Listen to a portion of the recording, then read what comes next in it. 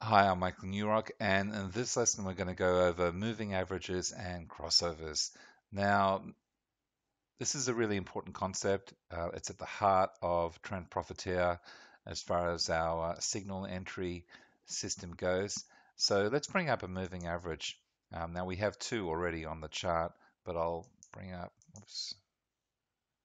a new moving average. So let's make it a 100 bar. Lime green is the color. I'm not going to go into this too much. You can have different types of moving averages: simple, exponential, smooth, and linear weighted.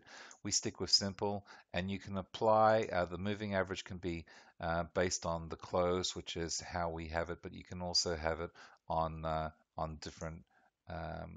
You can apply it to different points, so the open, the high, low, and so forth. But it's easiest and simplest just to leave it as simple close. So we'll just click OK, and you can see here that this bar, this line here, is giving us a mathematical representation that at this point right now, this is the average of where price has been over the last 100 bars. So let's have a look.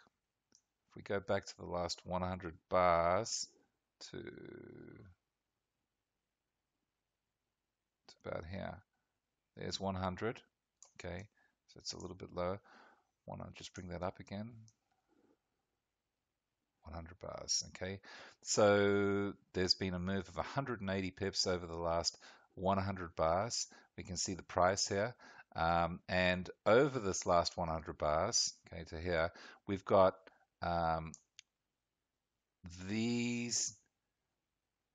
the price on these candles being lower than the current price, and the price up here being higher than the current price, and that's how the moving average is determined. So let's say this point here is the representation on the chart of what the price has been on average over the last 100 bars. Okay, so I'll just delete that now.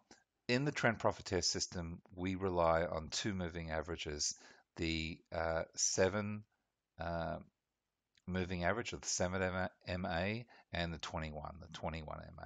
So if we open either of these up, we can see that. Okay, so simple close, 7 bar moving average. That's all there is to it. And same with this one. This is a 21 bar moving average. Now, the important thing is that when they cross over, like you can see here, the yellow crosses over the gray moving average. That's considered a moving average crossover. We can see it happen here again. You can see that failed.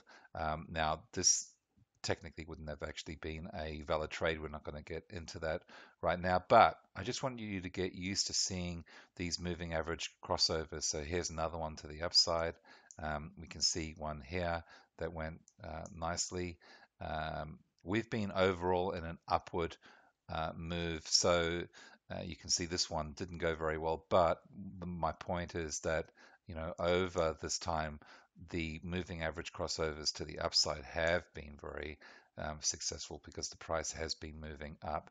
We've got a consolidation zone here, and we've had it zigzag, so it's a little messy, but finally we did get the moving average crossover to the upside, and we can see that that went extremely well.